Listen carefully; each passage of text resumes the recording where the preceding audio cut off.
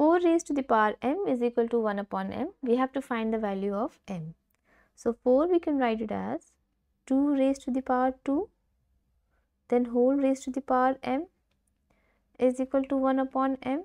Now let's raise both the sides to the power of 1 upon m. So this is 2 raised to the power 2 whole raised to the power of m times 1 upon m, or we can write it as whole raised to the power of 1 upon m, and we know when a raised to the power m whole raised to the power n, then this is equal to a raised to the power m times n. So this is m times 1 upon m, and this side also 1 upon m raised to the power of 1 upon m. So this m and this m gets cancelled.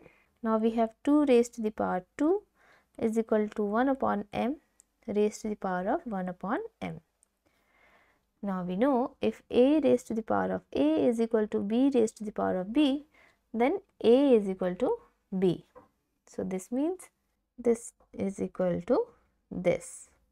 So 2 is equal to 1 upon m, or m is equal to 1 upon 2.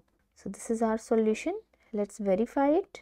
4 raised to the power m is equal to 1 upon m.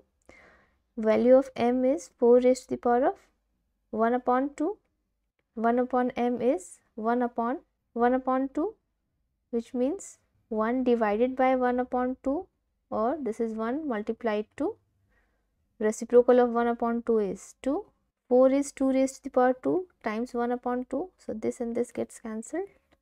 2 is equal to 2. LHS is equal to RHS. Hence our answer is verified. Like and subscribe. Thanks for watching.